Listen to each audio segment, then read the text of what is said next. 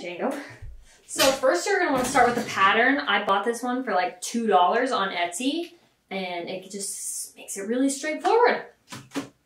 Then you're gonna need some fabric. For cat outfits, luckily, it doesn't take very much. You just need enough to fit those patterns on.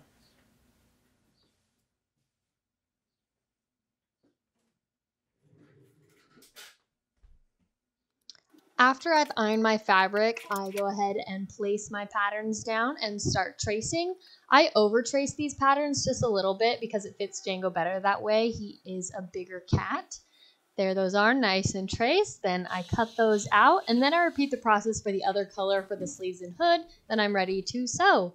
I pin it together, I match up the shoulders to shoulders, sides to sides, then I go ahead and sew those seams. Then I'm left with the vest, and this is a good time where I always check and make sure it fits Jango, because if it's too small, you need to fix it. Then I go ahead and sew the sleeves together, cut any loose threads. Then I put the sleeve inside of the vest, pin that together so it's ready to sew on.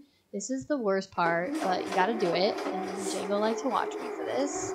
So he just had his bath while I sewed away.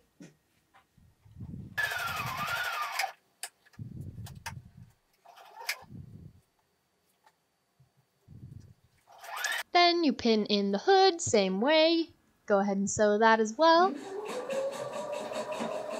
Then the last thing to do is just hem the bottom so it looks a little cleaner. Oh, and I was gonna put it on him, but he looks so cute sleeping. I can't bug him yet. We're gonna have to wait till he wakes up. And here it is, the final product.